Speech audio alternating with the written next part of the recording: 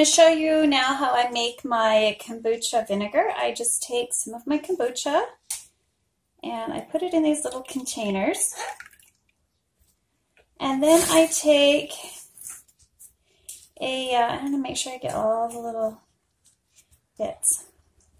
I take this and I'll cover it with a coffee filter, and I usually stack a few of them together. And in the next clip I will show you the vinegar that we're going to use. I then take them and put them in a warm, dark cupboard.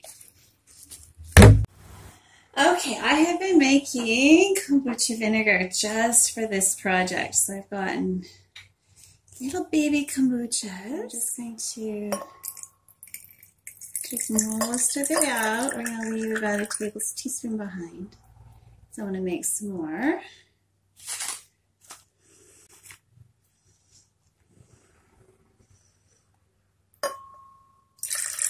So this is Hibiscus Kombucha. That is vinegar now. Oops, leave a little in there.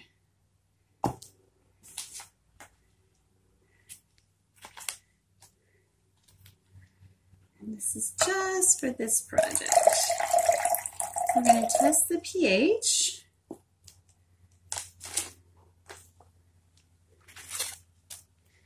And we'll see where we are.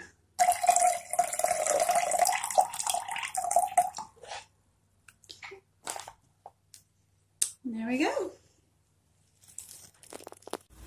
Alrighty, so we're now going to filter this Hibiscus kombucha vinegar, and because we really don't want solid particles in our finished product, it's just not very palatable,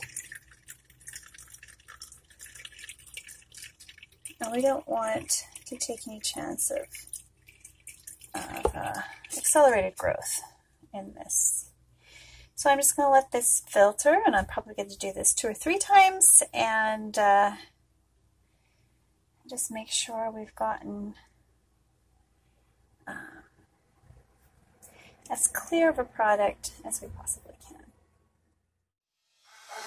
I can feel my body cold against the concrete, but I can't seem to get enough. My mind is fixed on what it wants. I just let you beat me. Looks can be deceiving. Let you get the best of me in bed with my worst enemy. This is a no-go. I just can't take hold. This is a dangerous back when it's time to create with our Hibiscus Kombucha vinegar.